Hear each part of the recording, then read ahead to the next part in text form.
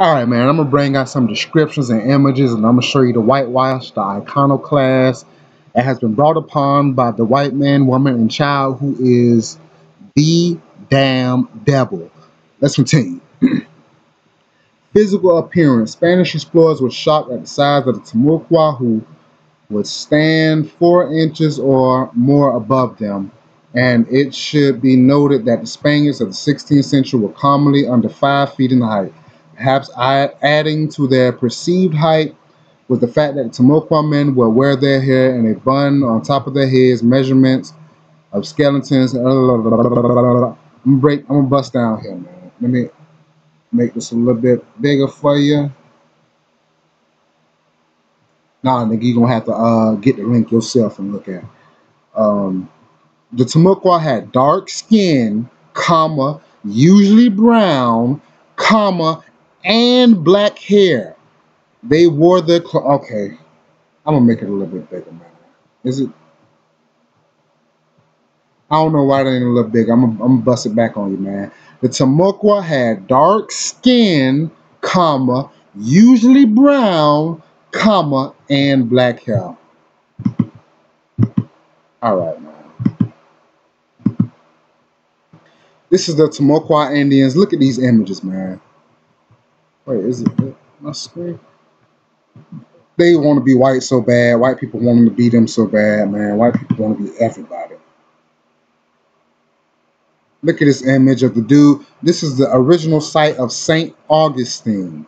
This man is brown and dark copper color, just like it's been documented and like it's known, man. Look at the monks here. They trying to, man. Like I say, look, the Timucua used to be summer everywhere, man, in north central Florida. Let me hit right here right quick, man, because the white man is the damn devil. Come on, man. All right, look at this picture over here. Oh, God damn it. All right, here you go. This picture right here, you can clearly see the man copper tone. You can most niggas wear their hair like this. I thought some everywhere, to keep it real with you. I do it. I ain't never know it was something. Yeah, man, I'm gonna get knowledge. But you know these copper tone people, man. Copper tone people.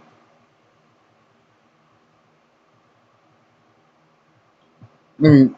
Why? All right. I'm gonna come back to that, man. But St. John's River Historical Society. I'm not gonna read this. I'm just going through the images, letting you see, man. That's the village. You know these were dark skinned people, man. Look, you know what I'm saying? Tatted up, or whatever.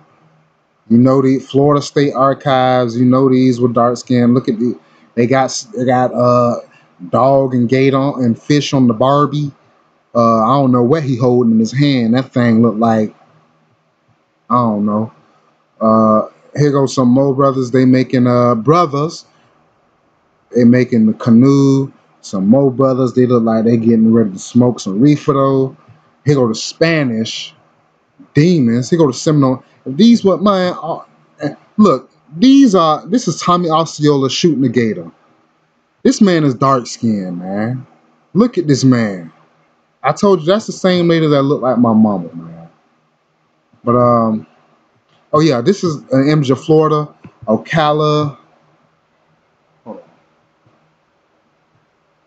Jacksonville, Lake City, Live Oak, Ocala, mostly all this area. I don't know why Gainesville ain't up there.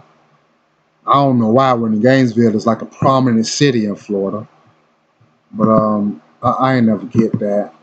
Oh yeah, let me. God, okay.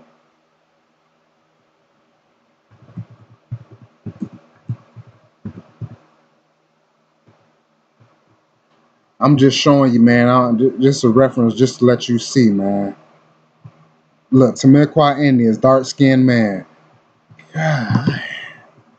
Dark skinned man. You know these brothers, peoples of America. Look at that person on the book, dark skin. You can go and look for yourself, and you just know all these people are dark skinned. Daughters of the earth, man. All brothers and sisters, we know what's up. We know what's up. This This the Iconoclast by D Damn Devil. I just brought all this stuff up in my last video, man. I'm gonna put that up there, man. I'm gonna take this down. This is images from our Notice Montanas, which I didn't. If you don't know about this yet, you need to go and check. You feel what I'm saying? Because these are some of the earliest images of Native Americans ever. And this is an image of Florida, and I believe St. Augustine. Right round, man, those, to keep it real, those might be the Potano or the timucua. You know what I'm saying?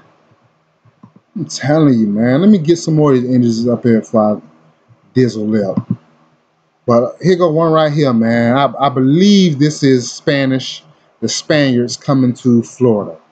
And look, they done conquered us, man. But let me look at this. You see this picture right here, right? But you don't see the Negroes in the background. Boy, that's one big ass snake. Boy, all them animals playing together, that's a goddamn lie. Them look like two big ass rats, and there's a snake back here by the tree and another snake right here. This, man, but you see the Negro right there for sure though. I'm gonna bring just a few more, man. But you see them dark skinned, that is the sheep dark skinned, man. It's a reality, man. This ain't no joke right now. You should all know. You all know. You all know. The Negro is the Aboriginal of America. I ain't gonna go through all this, man, because this is something from Ocala, man, but I ain't gonna get into it. I just had to show you the timucua people, man, and let you know that the Aboriginal people, I already showed you my videos of the Indian slave catalogs. There was almost more Indians than it was Negroes in slavery. Brought to you by the Damn Devil. I'm coming out, man.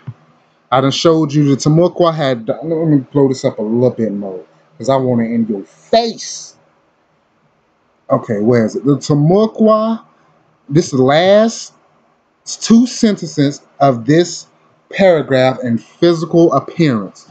The timucua had dark skin, comma, usually brown, comma, and black hair.